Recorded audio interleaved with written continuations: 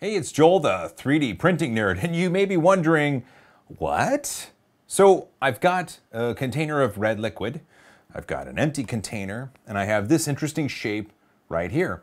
This is known as the Pythagorean cup, or the greedy cup.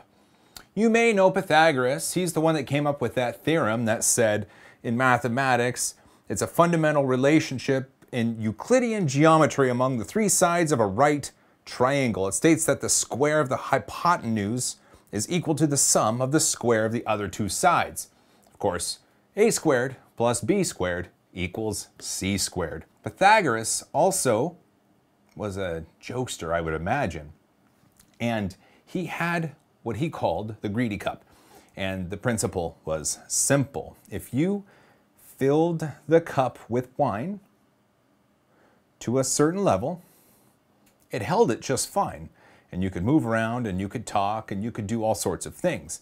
But as soon as you became greedy and filled the cup too much, then the cup would start to empty.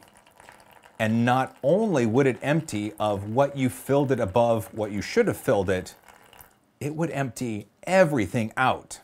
So how this works is actually fairly simple. You've got a water level that rises within the main cup itself, but there's also a pipe on the outside of the inside of the cup, but inside the outside of the cup. That makes total sense. That rises at the same time because of Pascal's principle of communicating vessels. Once the water level inside the cup is higher than the tube that can circulate and drain it down, the water actually starts siphoning out. I hope that's clear. Let's try it again. Let's fill it up and let's take a look. So there we've got the cup and we have it with the liquid inside the cup. And if you fill it up just a bit more, you'll be able to see the liquid racing around and siphoning out of the cup.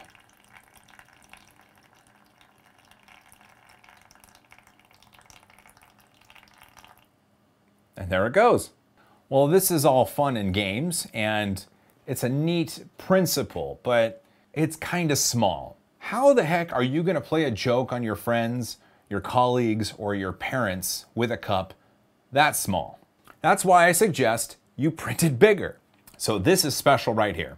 This cup was printed in the Matterhackers Pro Natural PLA. This was printed using Polymaker's clear polysmooth material.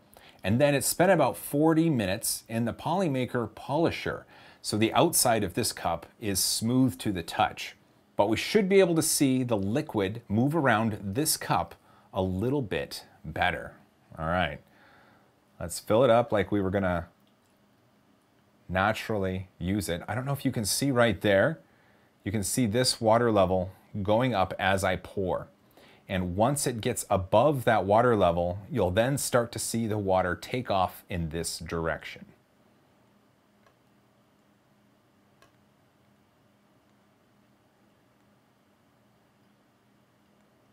And there it goes.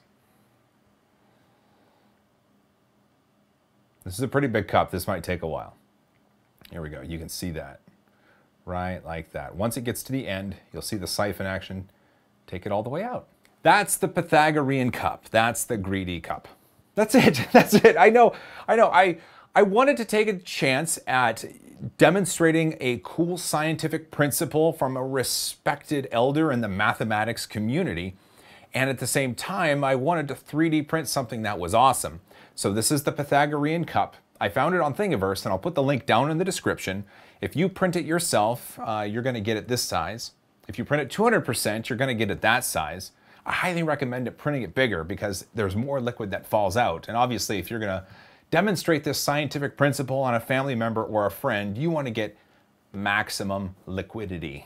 Well, I hope this was fun. I hope you enjoyed the scientific principle that it demonstrated. If you liked this, let me know in the comments because I'm a giant nerd. I love science. I love math. I love geeky things. And if I can use 3D printing to show off other cool mathematics or scientific principles, then I will if you want me to. Well, from here, let's call it good. Thanks again for watching. Please don't forget to subscribe to my channel so you don't miss out on cool stuff coming up. A big thanks to my patrons who support me at patreon.com. Don't forget to hug each other more often because I love you guys. As always, high five.